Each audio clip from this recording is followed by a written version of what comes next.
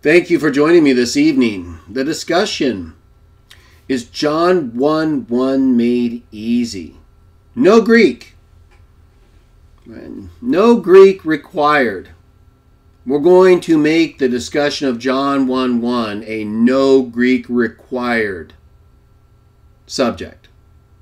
Meaning, John 1:1, I believe, and I intend to show this evening, can be effectively discussed using any translation in any language to resolve the question of what the Bible teaches, specifically in John 1:1, and the rest of what John says, and refute things it doesn't, like the Trinity. This video is not a part of my official The Bible and the Trinity and Conflict series. We're going to do part 11 of that series tomorrow on Philippians 2:6 through 8. Then we're going to go into John 1:1 in part 12. And in that video, in about 2 weeks, I'm going to go through all of the technical issues related to the Greek and English grammar that relate to how this text is often discussed and translated. I've already done quite a bit of that in my writings in JWD, Jehovah's Witnesses Defended 1, 2, and 3, as well as in several of my debates and in other writings. I've addressed all of the issues related to Caldwell's rule, Harner's article, the whole qualitative idea, and how Trinitarians use that idea to try to justify their understanding of this text. We'll talk about that next when we get to John 1:1 in part 12 of my Bible and the Trinity and Conflict series. This video, other than maybe the occasional reference to a Greek term like theos, which I think most people know already if you read the Bible at all or study it, means God or a God. Sometimes people translate it divine, but it most often in the singular means God or a God, theos. So that's a term I might reference along with logos, word. But beyond that, I'm not going to get into any grammar. No syntax, no word placement. We don't need to, right? Because we have translations. We have translations of John 1:1 by all of the people, more or less, right? The representatives of these different groups that tell us this is how you translate this text. So what's their translation? What does it say? Does it prove what they believe? Or not? Or do we have to get into the Greek? Is it just impossible for us to come to a resolution of John 1:1 if we don't raise the level of discussion to technical grammar one? I don't believe that is. I don't believe it's necessary for us to go beyond just reading this text in any translation. And while there's disagreement about part of the translation, the part that's not disputed solves this equation. So you might be wondering, well, just how is that the case, Greg, right? Because we have all these different groups telling us it should be translated God, right? In the beginning was the Word, and the Word was with God. And the Word was God, capital G-O-D. Sometimes you'll find a translation that says the Word was divine. What does that mean? So if they tell us that this translation of capital G-O-D or divine is based on Greek grammar, how can we avoid discussing Greek grammar to address their arguments right? Think of another text where this subject comes up. There are a couple differences that I'll explain, but think of John 10. In fact, let's go to it right now. I'll go ahead and bring up, in this case, the New World Translation. And in John 10, do we not have, in fact, what I'll do even more so than that, I'll bring up the Bible Hub. This is what we're going to look at when we get to John 1:1.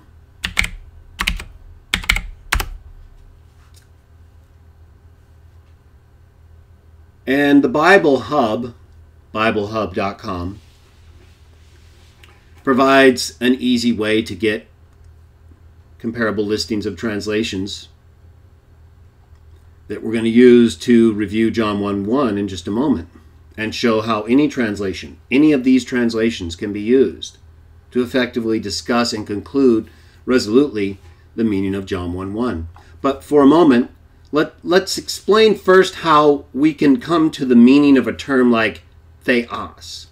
Right? Really the issue in John 1:1 is that word, that Greek word that I said I might mention, that means God or a god. Right? It says the logos. What's theos? It says he was with theos. It uses the article there, but I'm not going to get into it in this video because it's not necessary. I will get into it in part 12 though. So he's with God. John 1:1. We're going to review it in all these texts in a moment. And then it says he was theos. Well, what is it? God? Divine? A god? Well, it can mean a god, right?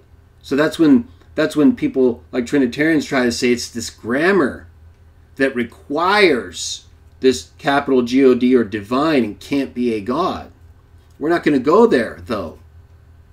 Let's go here first before we go back to John 1:1. John 10, because we have the same word, theos, again. In John 10, we've discussed this text extensively, right? Jesus talks about being the Son, talks about him and the Father being one, how he showed many fine works from the Father, John 10:32. And then in verse 33 of John 10, they accuse him of blasphemy, according to these translations, for claiming to be God. Capital G-O-D. Pretty much every single one of these translations says that Jesus claimed or made himself God. Capital G-O-D. In fact, every single one in this list states that. The term used is theos. Just like in John 1:1 about the word. And it can mean God or a god. Why do they all take it as God here? And as God in John 1:1? Well, before we go to John 1:1 to take a closer look at that, just in the English translations like we're doing for John 10, can we explain how this should be translated without any Greek at all? We can. Look at the very next text, John 10:34. Jesus is the one they're accusing of blasphemy, right? We just read it. And they say he claimed to be God. According to every one of those translations, these here, but in that text we just reviewed. Capital G-O-D. Then Jesus responds.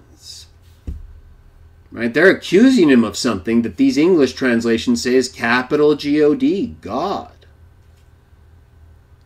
Jesus responds and quotes a text that uses the term gods in the plural for other sons of God who are spoken of in Psalm 82 by God as gods. That's the text Jesus chose to use to defend himself against the accusation he was claiming to be theos. If that's translated God, capital G-O-D, how does Psalm 82 and Jesus using it to show that even those against whom God came in judgment are called gods, and so therefore he as the Son of God whom he sent is properly called theos.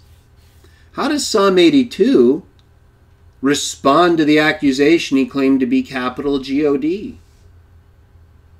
It doesn't. It in no way does. It's a text that shows others can be called God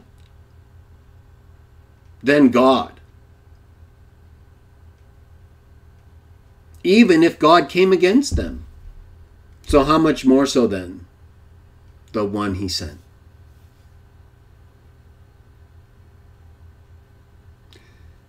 Now, if you ask yourself another question, right? We just asked if he claimed to be God, capital G-O-D, how does this respond to that? It doesn't, right? Because it's a text where others are called gods, and he then says, if they're called gods, how can I not be properly called a god, or theos, God? Doesn't fit with God because the reference is to others who are called gods, sons of God like him. So it's appropriate because they're sons like him who are called gods in a sense that is less than what he is called a god as in comparison. So every single one of these translations, all of them, all of their scholars, all of their learning, everything that went into it is wrong. John 10:33, in every single one of these translations, is wrong. And it makes Jesus out to be someone who's not responding to the right accusation. You want to know why? Because Trinitarians believe he claimed to be God. And the impact of his response means nothing. Nothing to them. Except to show that there are others who are false who are called gods. How that helps respond to their accusation, they don't have an answer. There is none, right? Because that's what he's doing. Now, we're not using grammar, are we? Not one time, other than just pointing out that theos is used, right? One of the most common terms.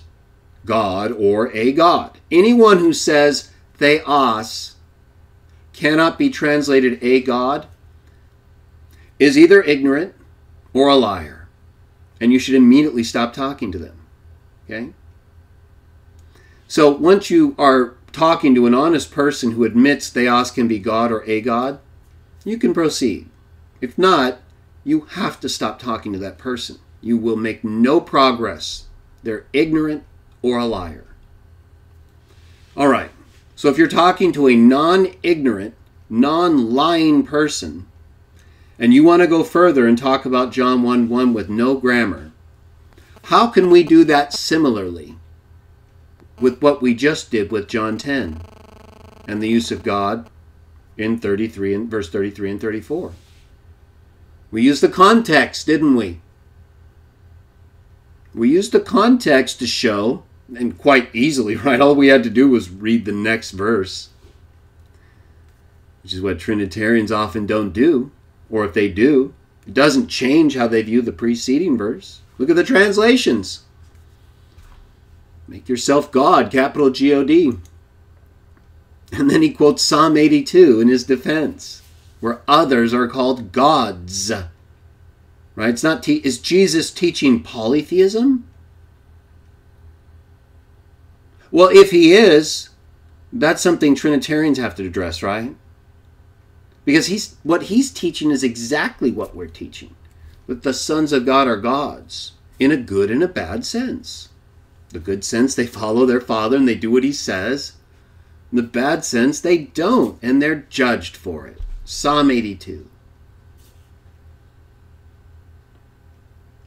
The context clearly shows in John 10 that you should translate verse 33 as a God. Or, even if you translate it God, capital G-O-D. And one older Greek manuscript, I believe, does have the article. So you could say that scribe viewed it as an accusation that he was claiming to be God, capital G-O-D. As I've stated in discussing John 10, that either one, it's his answer that tells you what he's doing. Even if they're accusing him of being God, right? Capital G-O-D. So what? His answer shows you, well, no. Even if that was I'm claiming what is like what he's describing them as, only I'm approved and they're not. Right? Otherwise, there'd be no sense in bringing up a text that calls other sons of God gods, where he's being accused of being theos. Right? It's either helping him out or it's not. He's the Son of God. No one more correctly quotes and applies these texts. And you see how obvious it is when you just read it like we are? It doesn't matter which translation we're using, really, does it? It doesn't even matter if we translate verse 33 in John 10 as God, capital G-O-D. Context, proper understanding, Psalm 82 makes sense. We don't need anything else. It's not a mystery. These aren't really hard texts. It's not hard reading. But it's become hard. Let's go back to John 1:1, the subject of our discussion this evening, to see if we can do what we just did in John 10 and use no Greek grammar other than, again, maybe a reference to theos or logos. BibleHub.com, John 1:1. Thank you all for joining me this evening. I appreciate it. So I'm trying to show how you can effectively use John 1:1 without involving any Greek grammar, any discussion of complicated technical issues, other than maybe a word or two that are pretty common and you can explain easily, right? Theos, logos. It's pretty much all you need to use, I think. We will get into the technical issues more beyond what I've done in writing in part 12 of my Bible in the Trinity and Conflict series, but not in this video. We're going to do now with John 1:1 what we just did with John 10, involving the same key word, theos, for the same subject, Jesus. Right? Trinitarians don't believe that he was claimed to be God in John 10 in a like Moses sense. As man, they believe that's really referring to him in his divine godhood, the dual nature, the divine nature together with his human nature. So they apply that to his divine nature. And some might try to just apply it to his human nature, but so what? I mean, so either way, it's selective application. He doesn't make that qualification ever. And he quotes the text from Psalm 82 to show us what he's really talking about, right? Either way. So we did that with John 10, same term, same subject. How can we do it with John 1:1 when we have Trinitarians and others writing all this stuff, right?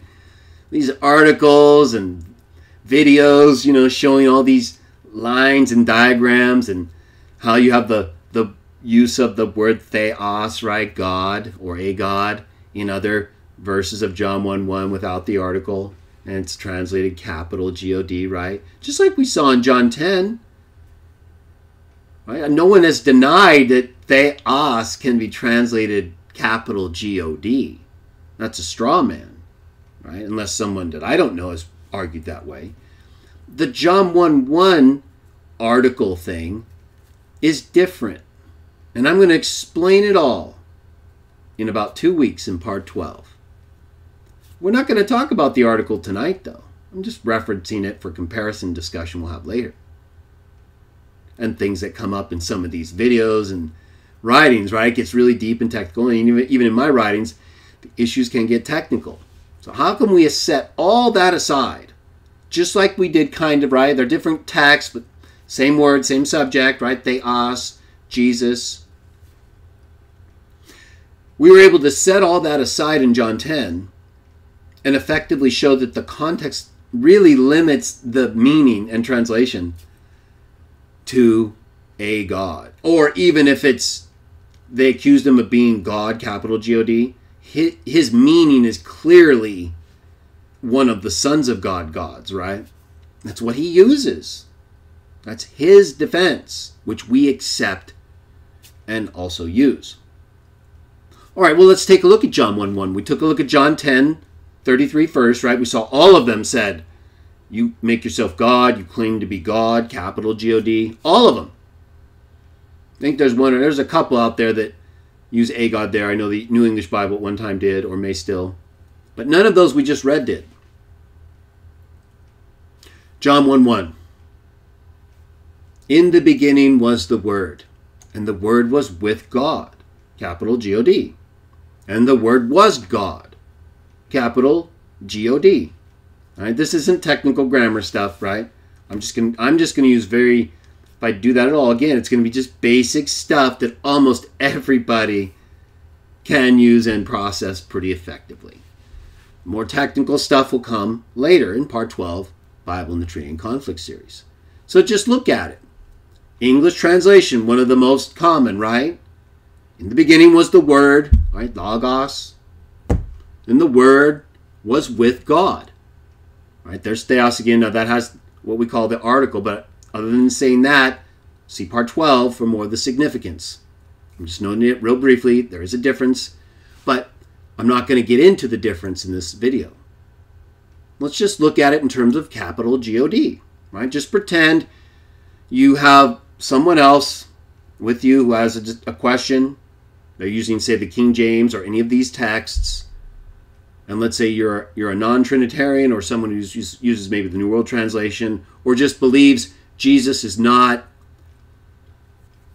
a part of a Trinity or in some other way identifiable with the God he's with.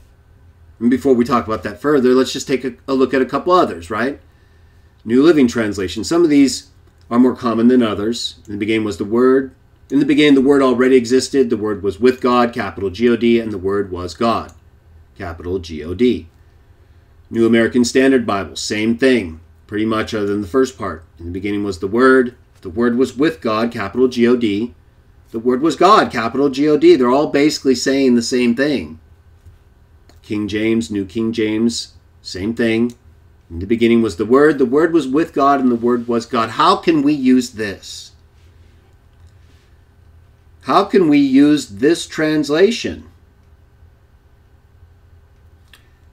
to effectively teach biblical theology and show that the Trinity is in error without going beyond these words, without involving or invoking any Greek grammatical argument other than just referencing a term like we've done, right? Theos or logos, because those are the key terms, right? The Word is the subject. And the key term or description, right, what he's called, what he's described as, is theos. So you have to kind of know that term. That's not too much to ask anyone. Even if you know no Greek at all, you should know a few terms. And that's okay. Right? People who talk about these texts will expect, if you know no Greek at all, at least you know the word theos. Right? God or a God. Sometimes divine. Although, as you can see here, not one of these translations at Bible Hub used divine. They were all God, capital G-O-D.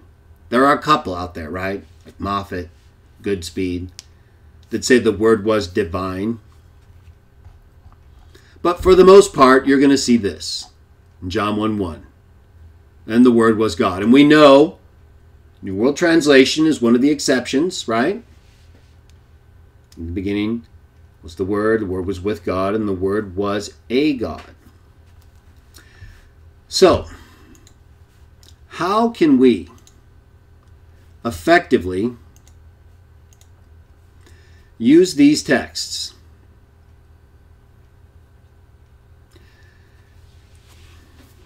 I'm going to explain just how you can do that. But before I do that, it's very important that you understand as a non-Trinitarian that when you're talking to a Trinitarian, when they see these words,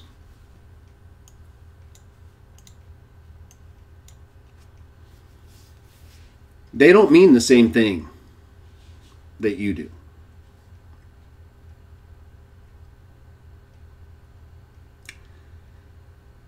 They mean something a lot different. They just don't tell you. So what do I mean by that? What are they not telling us? And how do I know? Well, I think all of us know when we talk to Trinitarians, right? And they start explaining what these terms mean. What do they usually say?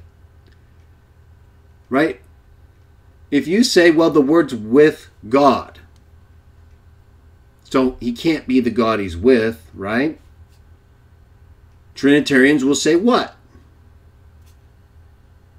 He's with the Father.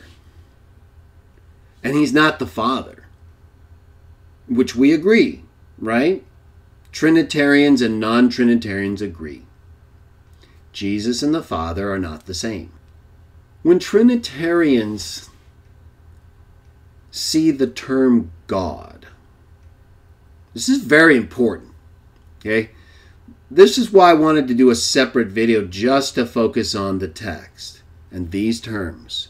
And we're only talking about one term right now. God.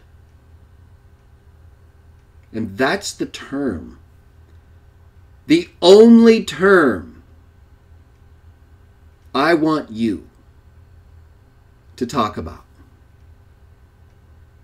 When John 1:1 or John 10, but we're on John 1:1. We already kind of went to John 10, but this would apply there too, a little bit differently, but overall, when you get to that text, it's the term you want to focus on is theos. Let me repeat that. I don't want you thinking of anything else. I don't want you thinking about the term Father. Nothing else. Theos. Okay? Because that's the term that's used. We know he's with the Father, right, according to 1 John, according to John 17. But who's the Father according to the biblical text? One God. The one God, the Father. See, when we see God and realize it's the Father, as non-Trinitarians, we just interpret it according to what the Bible calls the Father. God, the one God, only true God. Right? He's always called God, regardless of the qualifier in that way. Not a person of God. Remember the explanation the Trinitarian or hypothetical gave, but that they usually do in real scenarios when this issue comes up? And you say, as the non-Trinitarian, just checking my mic, he's with God. He can't be the God he's with, right? Makes sense? They say, but he's with the Father. Why does that change anything? Right? We agree and we're like, sometimes we're caught, we're like, yeah, okay. Why did that change the original point you made? If your original point was he's with God, forget the article, just God. Don't know grammar right now, other than the term and basic just reading the text grammar, right? With God, he's with God. And he was theos. In the beginning, with God, was theos. Focus on theos. Don't leave theos. Why is it not good to leave and go to Father when the Trinitarian brings up Father to explain how he is with God? Because, as I just said a moment ago, when the Trinitarians use God for Father, they don't mean he's the one God, like 1 Corinthians 8:6. They don't mean he's like God himself, separate from the Word. They mean Father as a person of God, God being the Trinity, or the nature of God, the ousia, right? The divine Godhead nature. That sometimes they portray as really a person, like a fourth person, really. They get into a fallacy there that we won't get into tonight. Simple video, right? Just this text. In the beginning was the Word. Word was with God. Why isn't the response that this text shows contextually, like John 10, God, in the last part of this verse for the Word, can't be capital G-O-D? Why does pointing out that the Word being with capital G-O-D precludes him from being capital G-O-D not sustainable simply because the Trinitarians say he's with the Father? It is still sustainable. We just allow them to fake us out and use Father in a Trinitarian sense that you're not thinking about. And if you forget what I told you not to forget, the most important term in this text is that you must not forget theos. He's with theos. Yes, we realize that's the Father. Probably, right? Based on other texts. It's with someone. He's with theos, though. Doesn't matter which person this is. It's God. Just like in Galatians 3:20, God is one person. He is one. So he can't be both the mediator and a party to the contract, like we talked about in part 1 of the Bible in the Trinity and Conflict series. He's with God. Everyone. No grammar. None. Go back to step 1 and never get off it because you do not have to. And the reason why this discussion gets off when it doesn't have to is because everyone is focused on this part. We are. And because this part has been the most significant part, right? A lot has been happening with it. There have been multiple grammatical rules associated with it. This is not the key. It's explainable, and in part 12, you will see, as I've shown elsewhere, it's actually pretty clear as well. But remember, theos can mean what? God or a God, right? Divine as well, but it's not important right now. It's important to Trinitarians, though. I'll explain in a moment. But for now, theos basically means God or a God, right? So, that part is the most open to question. Because while we're not going to talk about the article, the Greek article in this video, in part 12 I will, it is used with theos here, which makes it pretty much impossible for this to mean a God. You understand where I'm going with this? Here you have multiple possibilities. And while we do believe one is better than the others, here your possibilities are fewer.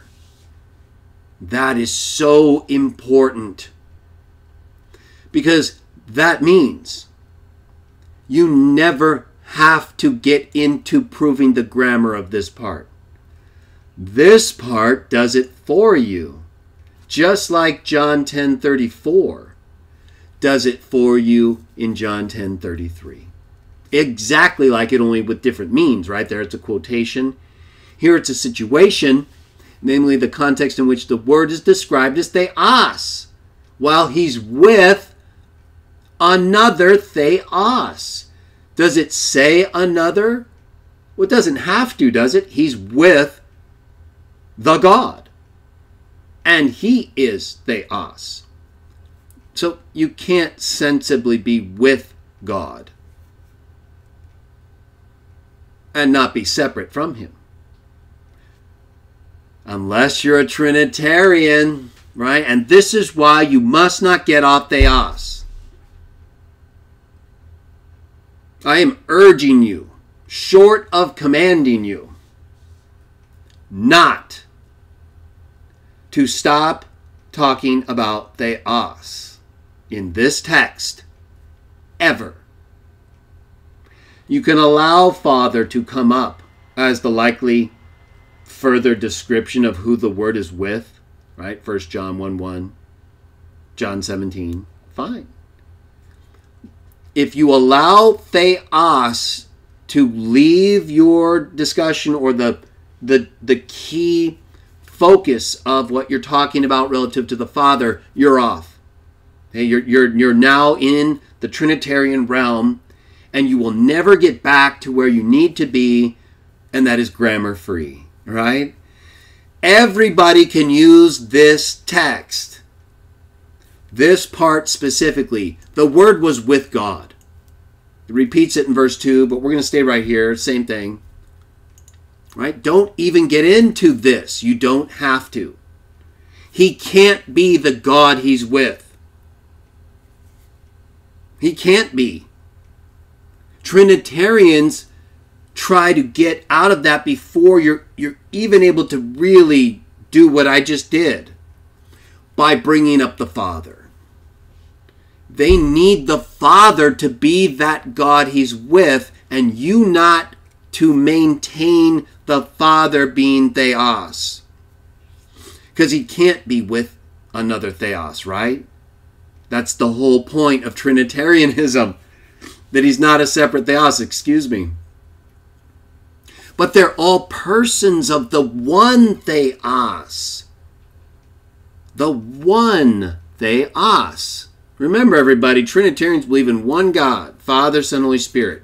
They share the essence, the ousia, that they call Godhead or the God nature. And that's why, when Trinitarians read capital G-O-D here, they can either see it like they used to more often with Caldwell, as definite, identification of Jesus as God. But the more astute Trinitarians realize that was a contradiction. Kind of like what I'm talking about. This is very important. And I'll get into the Caldwell rule stuff later. Don't worry, don't get distracted. I'm just pointing out that there was a time Trinitarians viewed this capital G-O-D translation differently. That I'll talk about more in part 12. But now, when they use capital G-O-D, really what they want to see is divine. That's how they interpret it, really. Right? Because the Word can't be the Trinity, right? If there's one God, and the Word is God, well, they don't believe the Word is the Trinity. They believe the Word is the second person of the Trinity. Something the Bible never says, right? The words person of God, other than referring to the person of God, the one person of God, that doesn't occur in the Bible. It never refers to the Son as the person of God, or the Father as a person of God, with the idea that there are other persons. Never. That's a later Trinitarian concept. But that's what they're doing. You understand why now you can use this text effectively? Forget about this last part at the start. Just say, okay, let's just use your Bible and accept that reading, capital G-O-D. Just like in John 10. Maybe you already talked about it, or you'll go to it next. Say, well, there's another text, same thing. Let's just accept capital G-O-D and use the context. Right? We talked about how you can use the context of John 10:33. Very next verse, 34. And you can prove without any grammar at all. It's either they're accusing him to be capital G-O-D and wrong, or they're accusing him to be a God, correct in that regard, and in rejecting him wrong, and then he proves that by quoting Psalm 82. Here, you can use the context in the same way. You can use other parts of the extended context that we'll get into later. You don't need to. John 1:1. Stay there and stay with theos. Both times, right? It's most important in terms of this video and in terms of talking about John 1:1 without any grammar at all. Just checking my mic. It's one of those things I've had come up. That you understand this first reference to theos, with or without the article. That we know it has the article there in the first one. That is significant. You don't need to bring it up, really. You don't. Because if you can't get them to recognize that the word is with, like in association with, God, it won't matter what else you talk about. They're already on the Trinitarian assumption, right? He's with a person of God, Trinity, right? Doesn't matter, right? He's with the Father. Father's not a separate God to them. He's not the one God to them.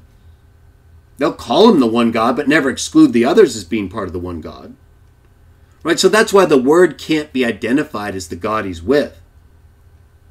Not in the sense that he's the Father in the Trinitarians' view, right? They can't have him be identified as the Father. And that's what they identify the first God as, the theos with the article. He's with God. The Trinitarians are seeing first person of God. And in this second instance, they're seeing what? Second person of God. One God, right? And multiple persons sharing this essence. Best analogy is a three-headed person, right? One person, one head, separate human being from another person, one head. But just for analogy, if you had one human being and three separate heads, that's kind of what we're talking about, right? It's not perfect, but it's close. Because they're sharing one being, one nature. And they're three different persons, consciously. So that's kind of what the Trinitarians believe, only in a divine sense, right? That the Father, Son, and Holy Spirit share that essence of divinity co-equally. There's no division, right? Like a three-headed person. See, there's no division there. Not in the nature of the body they share. Whereas with me and another person, there's a separation, right? There's two persons, two people. Two persons and two people. Same thing. There's no distinction between the person and the person as a people person, right? A being. Some Trinitarians use person as if it's not a separate being, like that three-headed person I just used as an analogy. That's what they're thinking about when they see these kinds of texts, because they believe in the Trinity, and these are two of those persons. They're word substituting, and conceptually as well, right? They'll use the word Father, but it's the concept they attach to it. You believe in the Father, right? You might even believe he's with the Father. They believe it differently, though. See, you believe he's with the Father, the God who is the Father, who's a separate, the separate one God. And then the other sons of God who perfectly represent him are also gods, but they're just not their own separate God doing their own will, right? They're representing him. They're reflecting him. So essentially, there's only one God, in the sense that they're all representing his will and doing what he says. So they don't believe that, though. They believe, so like with an angel. See, they believe an angel is a spirit, but it's separate from the Father. It's not sharing your typical angel. I'm not talking about the angel of the Lord and the one they kind of think is the second person of the Trinity. Or Satan. This is a separate being. Spiritually separate from the Father. They don't believe that with Jesus or the Son and the Holy Spirit. They believe they all three, those three only, no other spirit, share this metaphysical divinity without a separation. So the term God to a Trinitarian, don't forget this, and this is why I focus on theos. The term's actually used, right? We're talking about Father and Son, but I'm doing that to show you what they mean, what they're seeing. And why you have such a hard time at times, you start pointing out, well, he's with God. How can he be the God he's with? It has to be a separate God, a God like the sons of God, John 10. Consistent with biblical theology, right? We get it. Jesus gets it. He taught it. We accept. When they see John 1:1, that's not what they're seeing. They're seeing, when they see theos, one of two things most of the time, or if not exclusively. When they see theos, whether it's in the last part or in the second part, or the first time theos is used for the God the Word is with, either one. It doesn't matter where the word is relative to the verb or whether it has the article. None of it matters. They'll tell you it matters, but then when you talk to them, you realize it doesn't, right? The only way it might matter to them is if they see this more as a specific reference to the Trinity. But they don't, because the association involved with being with. And so, even here with the article, theos is viewed most often as the Father, right? A person of God, of theos. That's totally different than the words used in this text, right? See, they're importing this later idea of a person sharing the essence of God, right? God to them can also mean the Trinity, or at least the divine Godhead that they share. These are all uses of God, theos, nowhere taught in these texts or any other biblical texts. None of them teach theos means the Trinity or a person of the Trinity. None of them. That's later, hundreds of years stuff later. But it doesn't matter. Trinitarians bring it back to this text anyway. And if you don't call them on it, if you're not alert to stop the discussion and say, wait a minute, you're saying that when the Word is with God, that means He's with the Father? Yeah. And you see Father as a person of the Trinity? Yeah. The text doesn't say that, but that's what it means. Well, can we just stick with what the text says? Right? And they'll either say no, in which case you got to go, right? If you can't talk about the text, we're done. What happened in John 10? Jesus quoted the text, done. If they're not going to allow you to deal with the text, we're done. Why are you even wasting your time, right? Okay, so they say, yeah, okay, fine, let's just deal with the text, but I'm going to explain to you what it means. Okay, fine. It uses the term theos. What does theos mean to you, Trinitarian? Well, it means, in this case, the Father. And so it means that the word's with the Father, God the Father, person of the Trinity, yeah. And then when it says the word was theos, what does that mean? Well, it means that the Word is fully divine like the Father. Qualitative. He's divine. Doesn't mean He's a separate God. Well, if you're divine, don't you have the nature of a God or of God? Yeah. Okay. So divine could mean a God or God. Or it could mean, if you're a Trinitarian, person of God. And that's what you need to understand. It doesn't matter whether it's G-O-D, capital G, or divine, capital D or lowercase d. They are going to see and argue with you continuously that the terms theos here are used for persons of theos. So if the word is actually with what the text says, theos, the word cannot be the same theos. That's not only obvious based on its face, right? But it's the whole reason Trinitarians identify the first theos as the Father in the first place. They can't have the Word being the one He's with, whom they interpret as what? Or whom? The Father. Right? So he can't be the Father because they're separate persons within God.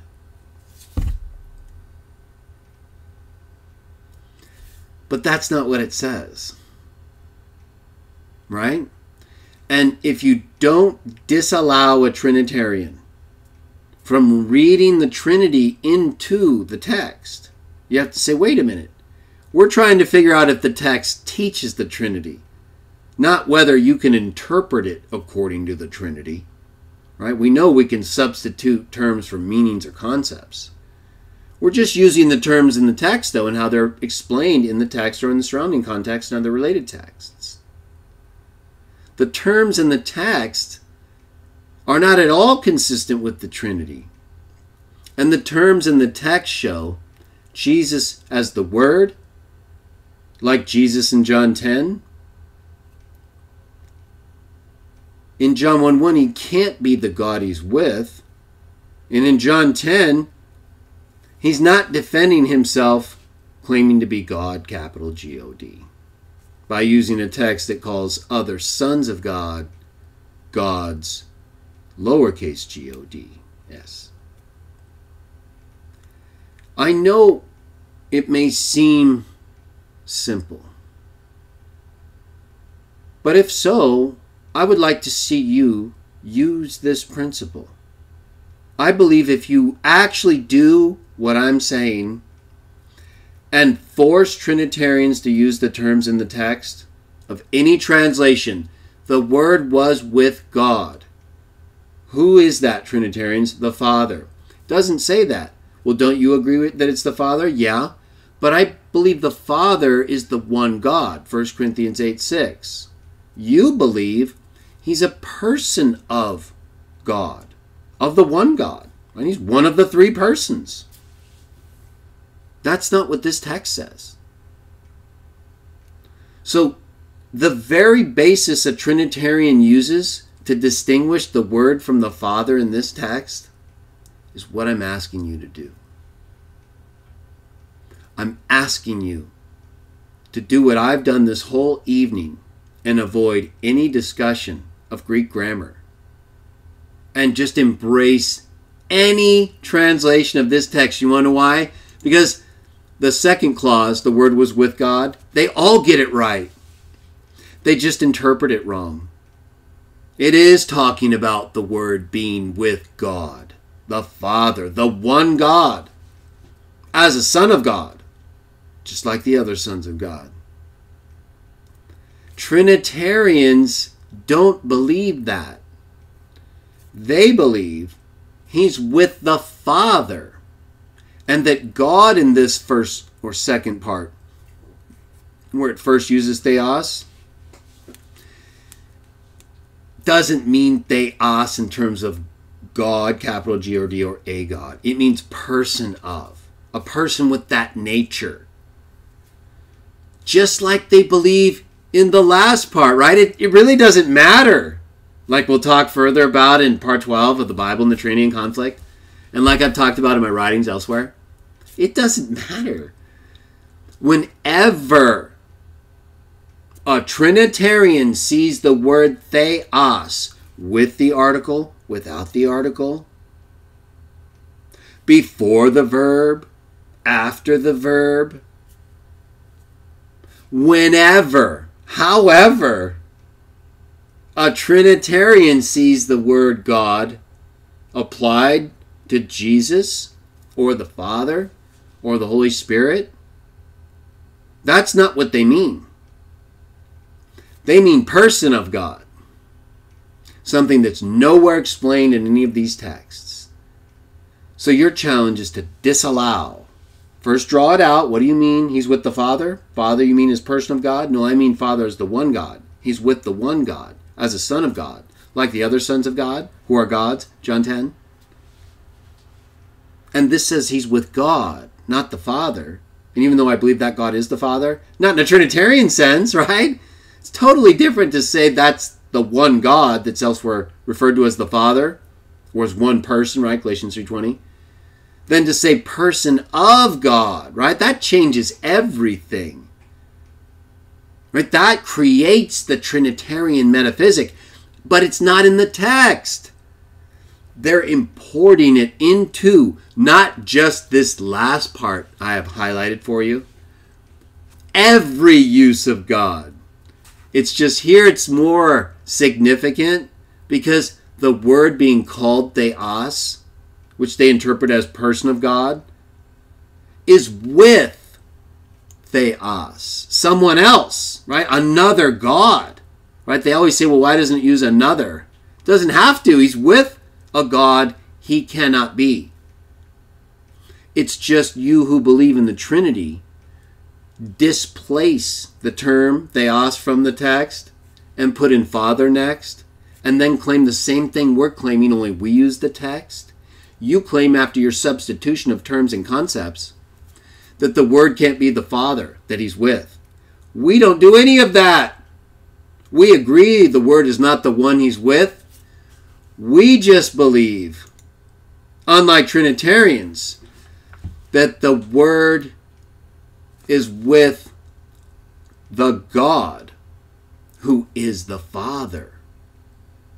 And so he can't be that same God. True, he can't be the Father. We agree with that.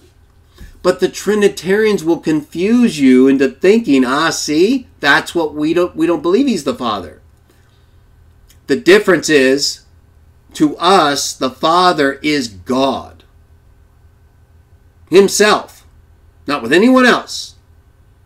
And we also believe the Son is God by himself, not with anyone else, when he represents the Father as a Son of God who is a God, just like the other sons are gods, according to his Father and himself, in responding to the Jews who accused him of blasphemy, when all he was claiming was what more rightly belonged to himself than to the others who were also rightly called gods, even though they were judged adversely as gods. He was not. He was one of the sons of God who was with God in the beginning. When God said in the beginning, let us make man in our image. And according to Job 38:7, all the sons of God were there when that happened. Just like the wisdom of God was there with God making all these things happen. But he's not sharing a divine essence. He's not a person of God with the Father. That's not taught in John 1:1. That's not taught in any text. We teach the text. Don't forget it. Do not allow substitution of terms or concept. Bring up any translation. It doesn't matter. The Word was with God. Fine, God's the Father there. He's not that God. He's a Son of God who is a God like the other sons of God, John 10. And just like John 10, in talking about this verse, we didn't need to explain anything using anything more than just a couple terms, no real grammar at all, because it's not about that. It's about how the Trinitarians ruin it all by changing the terms from what are used in the text to their concepts that came about next and that actually contradict what is used in the text to express proper meaning, right? In the beginning was the Word, the Logos, and the Logos was with God. And the Logos was theos, was a God, just like he explains and defends in John 10, when the Jews wrongly accuse him of blasphemy. So all of these texts fit together. We don't need the Trinity. We don't need extended grammar and deep knowledge of all these technical issues to discuss John 1:1. It's a beautiful text. It's one you can use in any translation. If you focus on the key terms in the right sequence, find out what they're thinking, draw them out. Oh, you mean he's with the Father there as that God? And so you don't think there's a problem with the Trinity because the Word's with the Father? Don't you mean the Father as a person of God? But it says he's with God. So there's no Father of mentioned there. And even if that is the Father, the God he's with, he's God there. So he can't be the God he's with. And if a Trinitarian can't go there with you, if a Trinitarian can't stay in the text and recognize what to do next, then that's what you have when you have to be the one to wish them well, to be on your way, and to pick another time and day to engage people using any translation, any version, any language of John 1:1 and properly discuss it so that you can teach what the text says without having to get too far off into anything too technical or deep. If you focus on the right parts of the text and what the next part would then have to mean in context.